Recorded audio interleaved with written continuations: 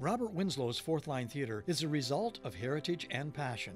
The Millbrook Farm, which is the center stage for the theatre, has been in the Winslow family since the 1840s. However, Robert's love was the arts. He earned his Bachelor of Arts at University of Toronto, then worked on fine-tuning his acting skills with Peterborough theatrical organizations, including Trent's Magic Circus, the Union Theatre, East City Players, and the Peterborough Theatre Guild. In 1990, he inherited the family farm and wondered how to combine the heritage property with his love of acting. The result was Fourth Line Theatre. Their first production, The Cavan Blazers, a play about the local historical tensions between the Irish Catholics and the Protestants. It was instantly a hit.